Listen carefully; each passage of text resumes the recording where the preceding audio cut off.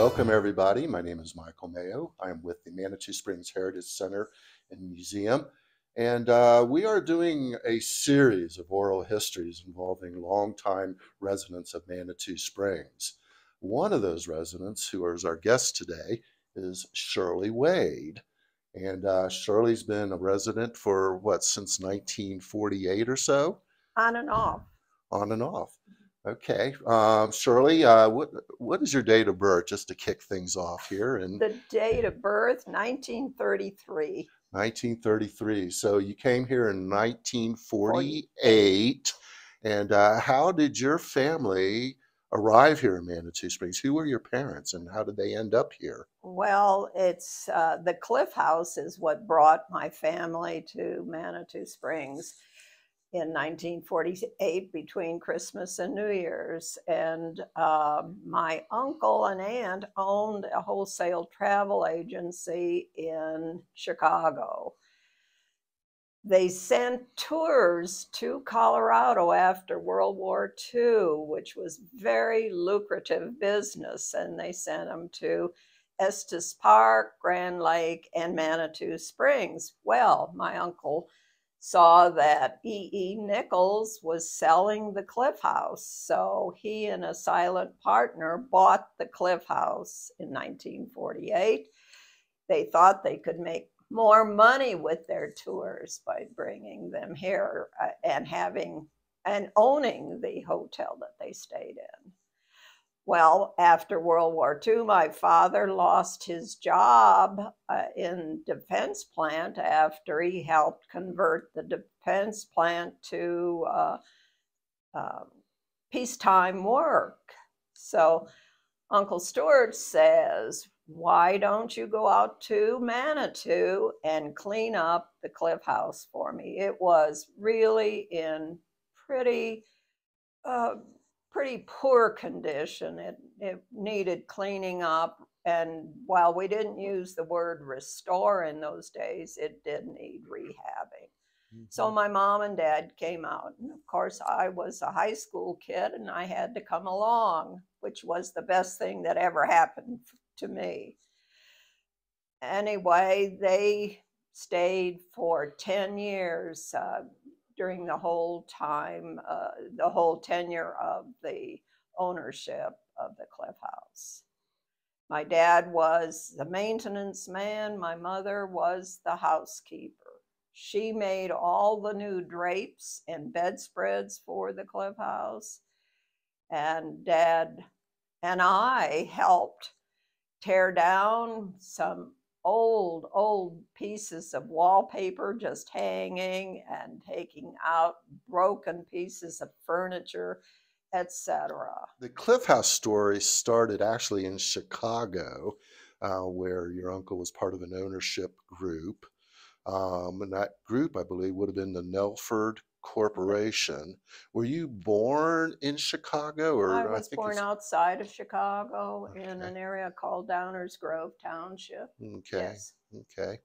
And so the family moves out here. You mentioned that your father was involved with the maintenance to some capacity, and your mother also participated in making curtains and just, I guess I would imagine, cleaning rooms and things like that. Oh yeah, we had to really clean the hotel before it could be open. But let me digress just for a moment. Back in those days, Manitou Springs, tourist town, was only active during the summer months, sort of like from Memorial Day to Labor Day. It wasn't a year-round tourist town. So the Cliff House was closed, and it allowed for many months of redoing, rebuilding, restoring the rooms and the bar downstairs. My dad also acted as bartender down in the bar, what should I say, tavern, the tavern in the Cliff House. The Cliff House had a place called the Cave. Locals called it the Cave. It was a cute little place to go have a drink. When you moved here to Manitou, where did you live? Where did your family live? We lived in a house that the Cliff House owned up Canyon Avenue, right behind. If you'll notice today, those there are two little houses immediately following the parking garage. Those were at one time owned by the Cliff House. And we lived in the two-story arts and craft house. So there are two houses there that are presently lived in by Cliff House residents or employees. And so it Yes. would have been one of those two houses behind Yes. their parking lot. Yes.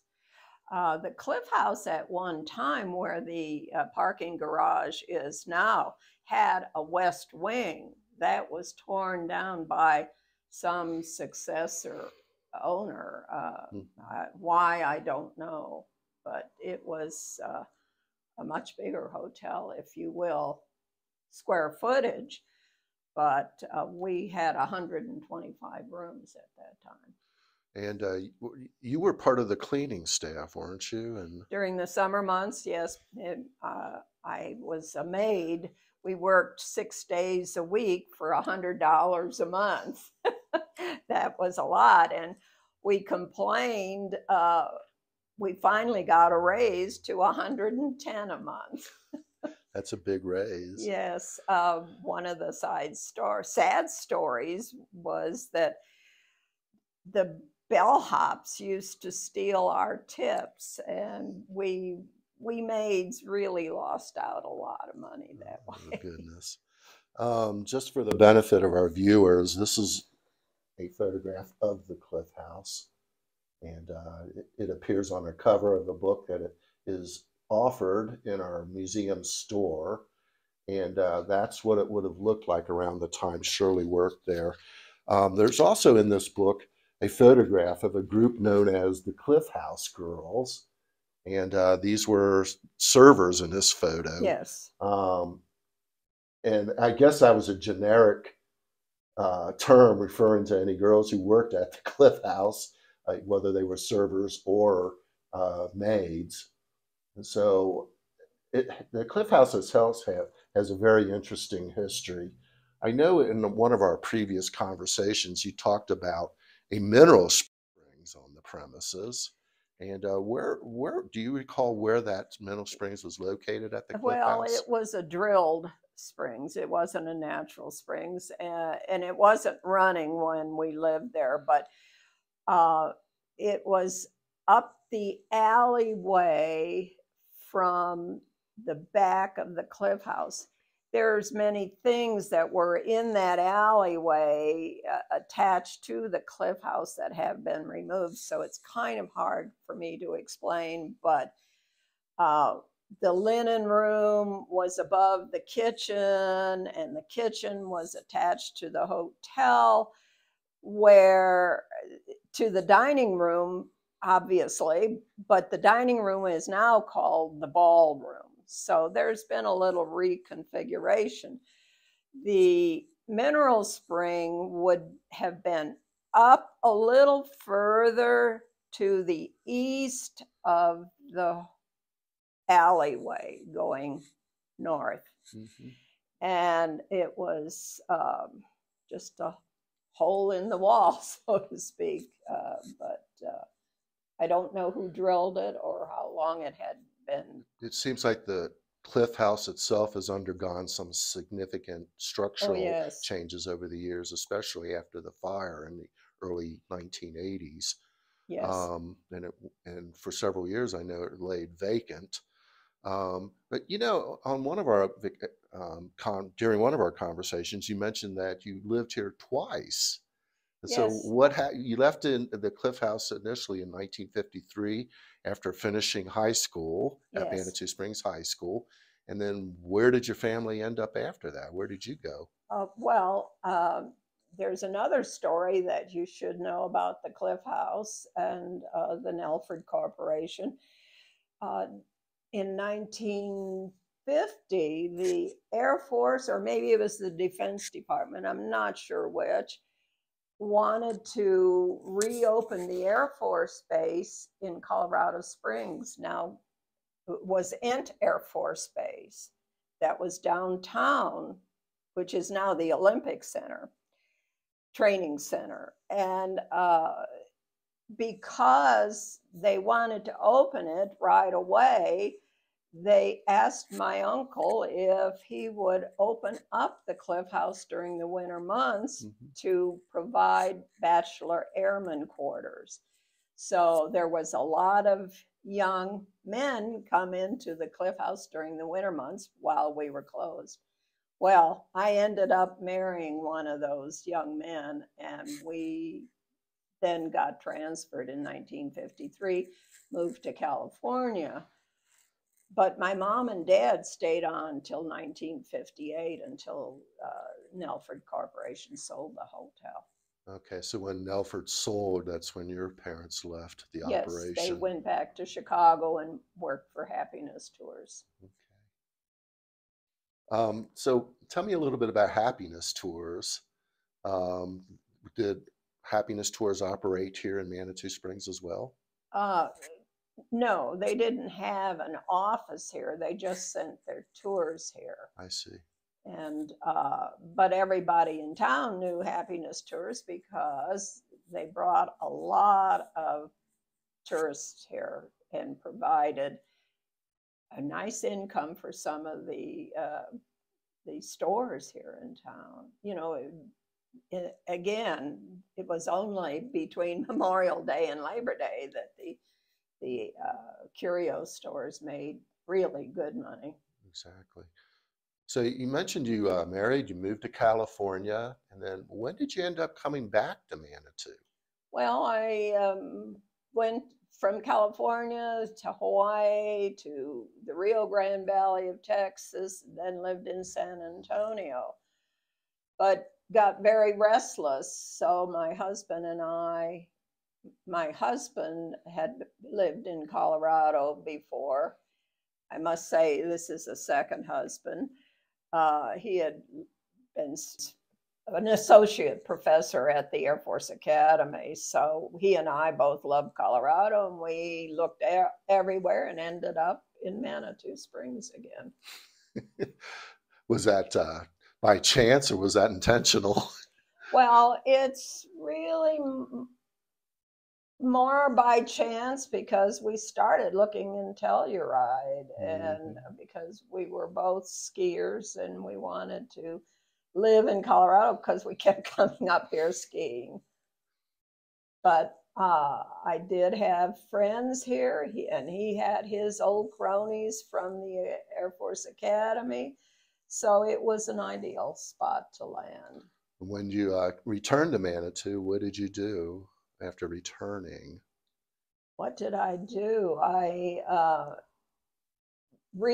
got reacquainted with my high school friends. There was a lot of the alums that lived here, and that then began another adventure for me into the history, not necessarily totally of Manitou, but of the Manitou High School. Was history always an interest of yours?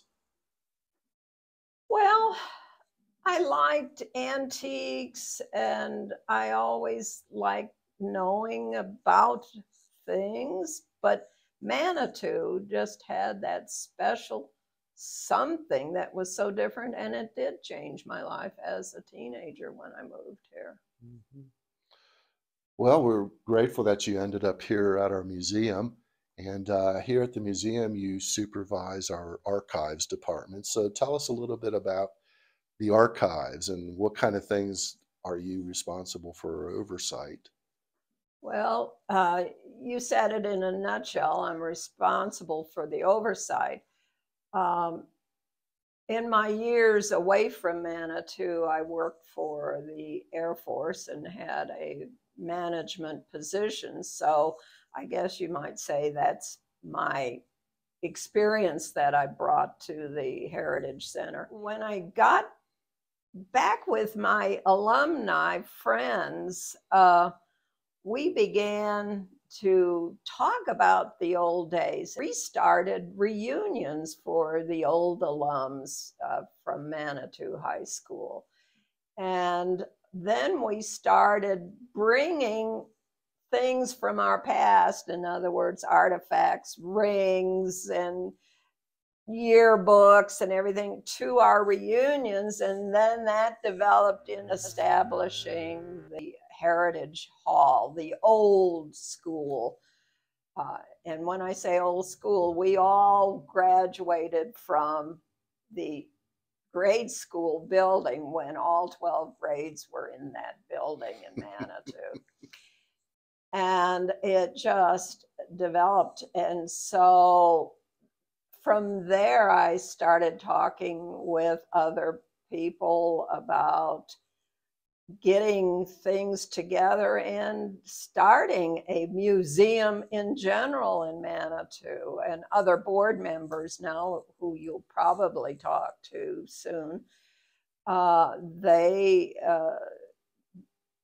brought in people, experts on developing a heritage center.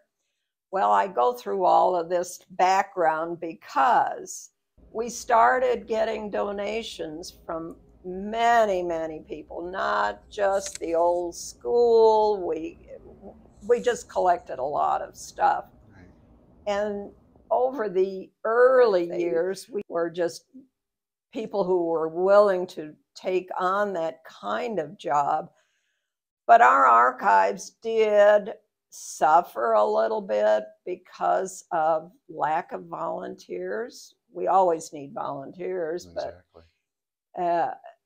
And because everybody had a different way of doing things, our archives just weren't up to snuff. And I used to complain all the time to the board, of which I was a member, that nothing was getting done with archives. So they finally said, well, Shirley, you take it over and do something with it. So I've been working with the archives now for close to 4.5 years. And with gaining or soliciting people to come in that I knew that loved old things, we've been able to really get our archives organized. I am not an archivist, a trained archivist. I just put management principles to use in clearing up, organizing, and also raising money to buy the needed supplies. That's one item that people don't think about. We have very good archival materials that cost a lot of money. Now, where did you get your management experience? Working for the Air Force. Actually, if I may brag a little bit, I ended up being the manager for the whole Air Force of a suggestion program that was out at every Air Force base. So I had a lot of experience working with developing programs, writing regulations, instructions, developing forms, everything that we use right here. Right. Well, here at the museum, Shirley, we're very proud of all the work you've done in developing our archives. Should we take a moment and look at some of the things in our archives and collections? Yes, thanks to Lou Archer's family, we now have a research room that we hope to open after the first of the year. Well, the books that we have on the shelves primarily came from Lou. We have gotten donation of library type documents, pamphlets, brochures, books from other people. But one of our best collections in the research room is our old newspapers. The Pikes Peak Journal folks donated all the old copies, this one being from 1888. And we go all the way through up into the 80s. We also have some of the newspapers on microfilm too for research. And if you want to look up anybody's address from way back when, we have city directories for our researchers to use. Okay.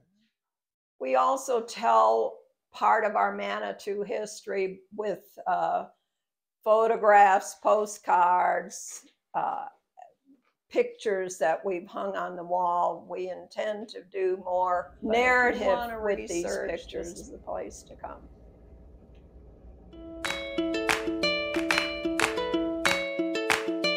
We have with us again Shirley, who will take us through the archives room, or the collections room rather.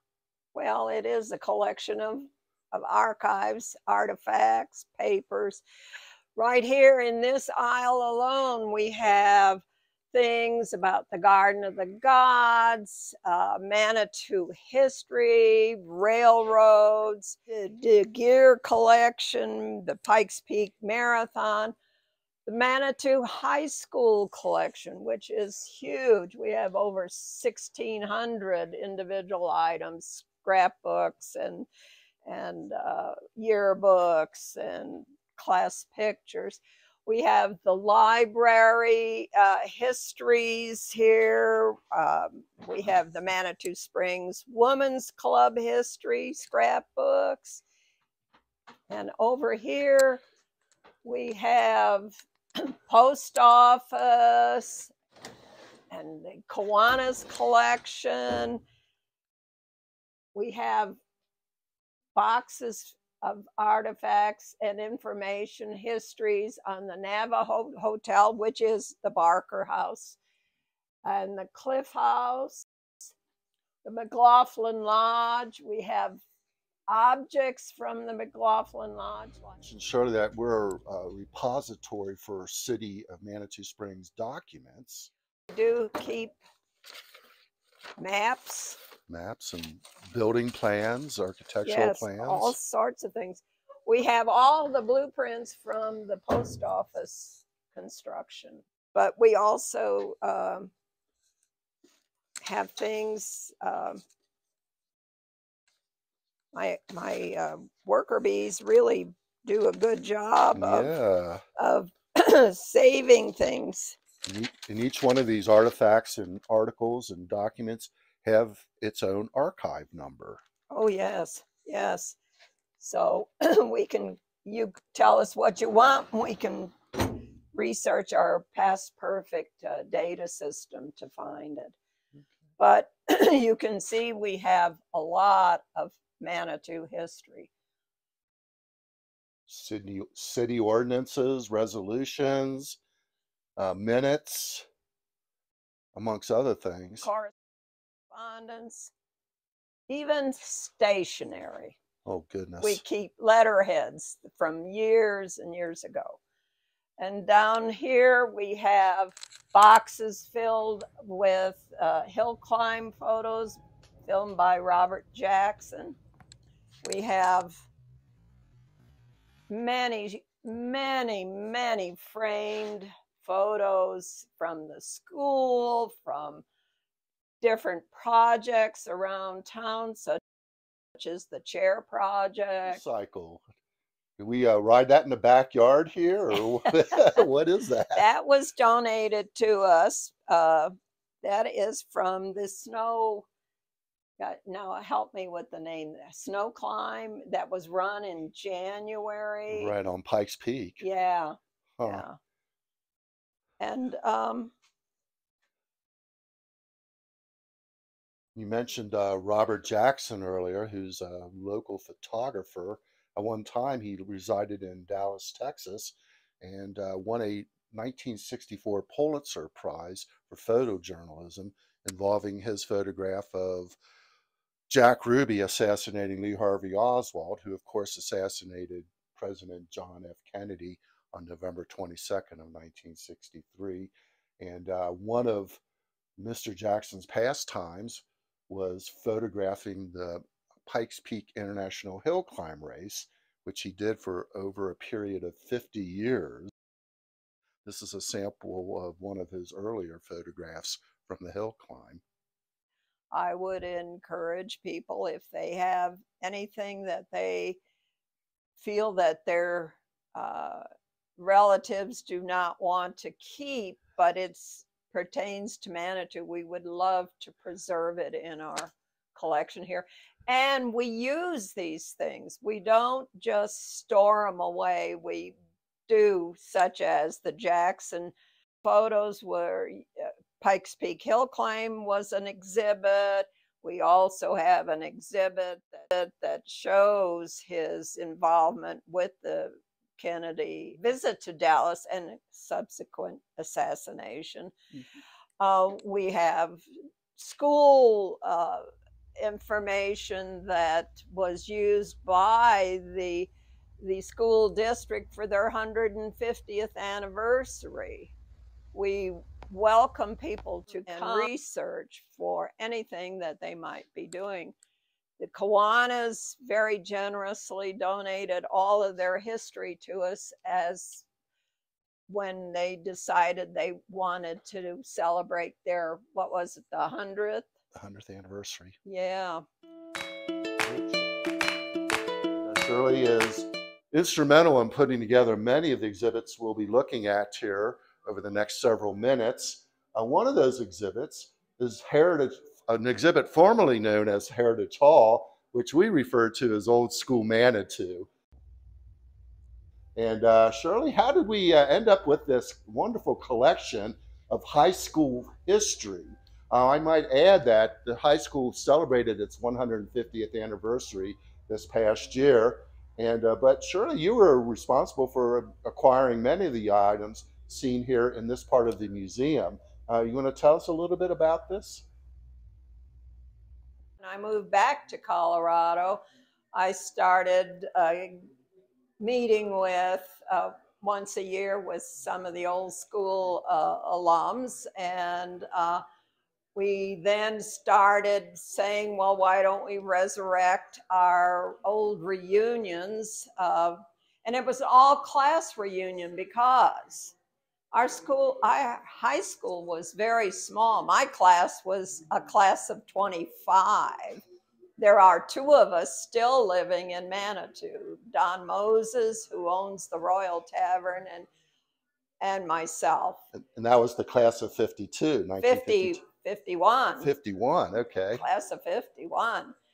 And so Don owned a tavern over in Old Colorado City also. And so he decided to throw a party, and we invited more alums. And at that party, people brought some of their old memorabilia.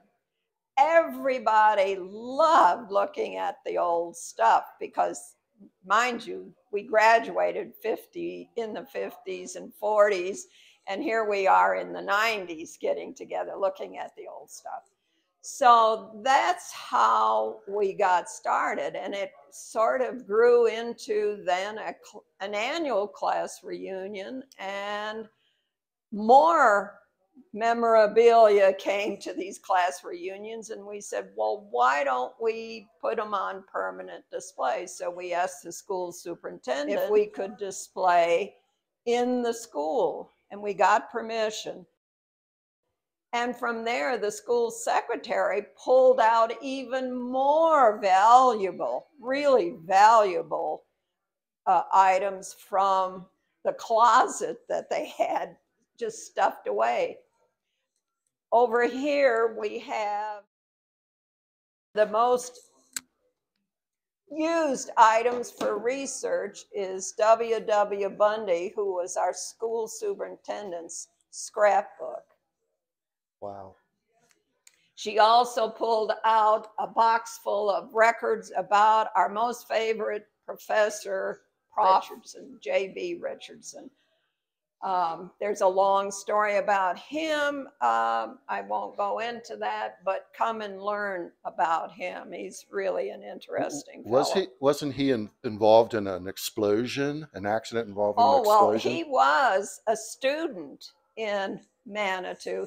In fact, we have a picture of him as a very little boy. He went all 12 grades in Manitou, and while he was in high school here as a chemistry student, there was an explosion in. Oh goodness. And Also in our collection, we have any number of class rings. You want to tell us a little bit about the class rings and some of well, your friends who well, were owners of these rings? well, one class ring, this one here is, I did not know her, but this is Mary Jane Roser's ring. She graduated in 1935. Her parents ran the beautiful restaurant up on El Paso.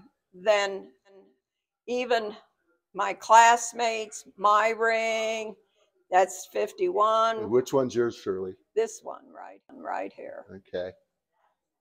And I think I still could wear it. What kind of stone is that? There is no stone in our ring. Okay.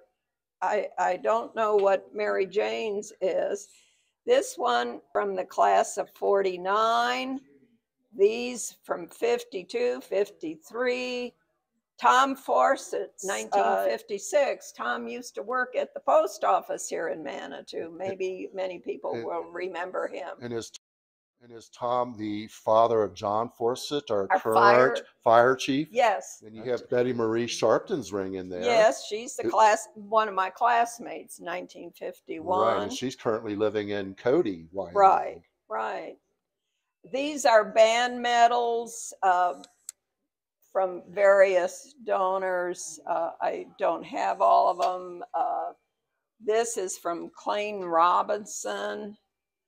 Good Citizen Medal from the DAR. Henry Willie, class of 30.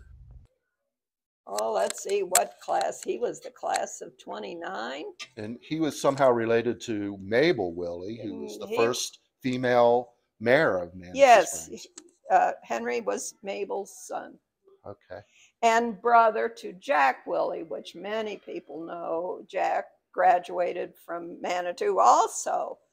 And which brings me to another story.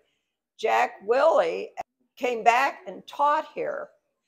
When the new high school was built and they were clearing out the old high school, if you recall, I mentioned 12 grades in the old grade school building.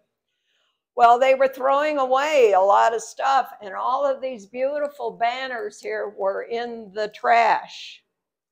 That was 1957, 56 or 57. And we did not start Heritage Hall until 1997. So he had them for 40 some years and then donated them back to us and put them on display. Well, there are certainly some very impressive sports trophies as well as banners here in our museum. And who would have thought a small high school like Manitou Springs would have won all these championships, both on a league level and a state level, and all different sports? And the good news and the bad news about the trophies, when we started Heritage Hall with the permission of the superintendent, they not only gave us boxes of stuff, they showed us that they had stored away, just thrown in haphazardly into a box, all of these beautiful trophies. Wow. So amazing. The alums that I worked with got together. There were 4 or 5 of us got together, and we took them out and polished them up and tried to restore them back to their original glory.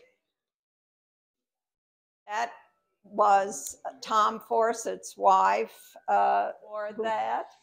Our teacher's supply cabinet was used in the old school. We were able to save that. and many of the sports memorabilia, including a cheerleader's megaphone. We were very fortunate to get that. We also have a photograph of the 1911 championship team, and you mentioned James Richard. James is shown in that photograph along with Theo Groves, who was Harry Groves' brother.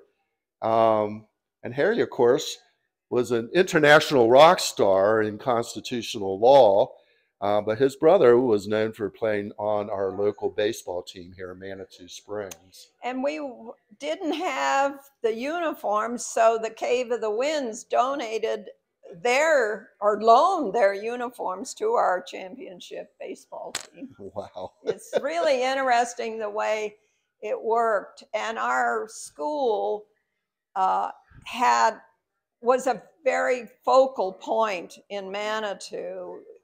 Organizations even changed their meeting dates so that they could go to some of our championship games. Van Briggle exhibit, and as many of you know, Van Briggle was a world-renowned potter who won several international pottery awards during his lifetime. He only spent a few short years here in Manitou from 1898 until his death on July 4th of 1904. But Shirley has some favorite pieces here in this exhibit case. And Shirley, you want to walk us through this? Sure, I'll be glad to. The oldest piece we have in the exhibit, it's a 1906 piece. It's after Van Briggle's death, but one of the original potters, Mr. Schlegel, we think did this. We're not positive. That's one of my favorite, but all of these are from the 1920s. This piece is what got me started in collecting Van Briggle. Many of these pieces are on loan from several people, and this one is on loan from me. Going down this, several pieces have been donated to us. This is a gorgeous piece. This was donated by a lady in Colorado Springs. This is a very unusual piece, but as far as favorites go, I love this piece here.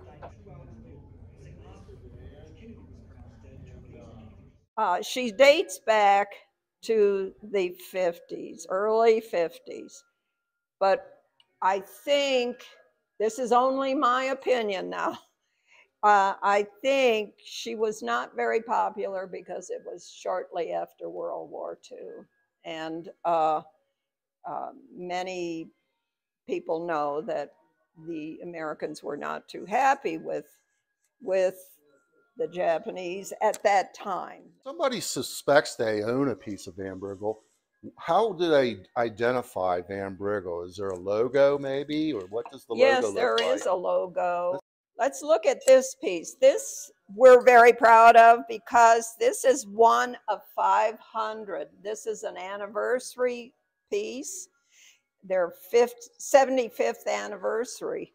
And on the bottom, you can see the Van Briggle logo and their name. And then this tells about the anniversary. And that logo is a double A for Ann and Artis Van Briggle. There are a few pieces of Van Briggle that are not marked.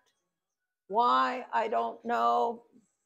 We don't have any in our collection, but another thing about our collection here is that the last owner was from Manitou Springs. That's why we have this collection. But also, several people lived in Manitou that were finishers for these pieces. These butterfly shades and the dried weeds were collected by a gentleman that lived here in Manitou. His wife was a finisher. Shirley, how did you start? How did you get started in collecting Van Briggle? Well, it was that little piece that I pointed out. Mm-hmm. I knew about Van Briggle, but never developed any interest until I moved back here. And then all of a sudden, my collection took off. And then several other people have items in here that are just crazy about Van Briggle. Right. I love pottery, period, but Van Briggle is special. Actually, my son found these pieces in Texas. We find Van Briggle all over the country. Wow. We do have another connection to old Van Briggle that I'm trying to research. One of our alums either married or had an uncle that used to own it well before the last couple of owners, but I haven't been able to put that quite together yet. Right. But there's always something to be researched. Exactly. Yeah. Does the public still have the opportunity to tour the old Memorial Van Briggle facility? No, it's Okay. owned by Colorado College, and they have not opened it up. But Okay. several years ago, the Heritage Center used to participate with the Women's Education Society from the college. Well, also during its lifespan, Van Briggle Pottery Company occupied several buildings, including the Memorial Pottery located on College's campus. Yes, this building. And also the old Midland Railway Roundhouse located at the corner of 21st Street and US 24. I would like to say that I have been associated with the museum since the very beginning. In fact, was on the committee that established this many years ago, and it has been quite a journey for the three board members that currently serve and have served since the beginning to come as far as we have. We've got a tremendous museum. We've added board members that have had knowledge that is really needed to keep a business going. And this really is a major, major business project, in my opinion, even though it's staffed by volunteers. Well, thank you again, Shirley. My name is Michael Mayo, and I am a volunteer here at the Manitou Springs Heritage Center. We'll be featuring Shirley as well as other long-term residents of Manitou Springs in a series of oral histories, which will appear on our website at ManitouSpringsHeritageCenter.org, and we hope to see you again.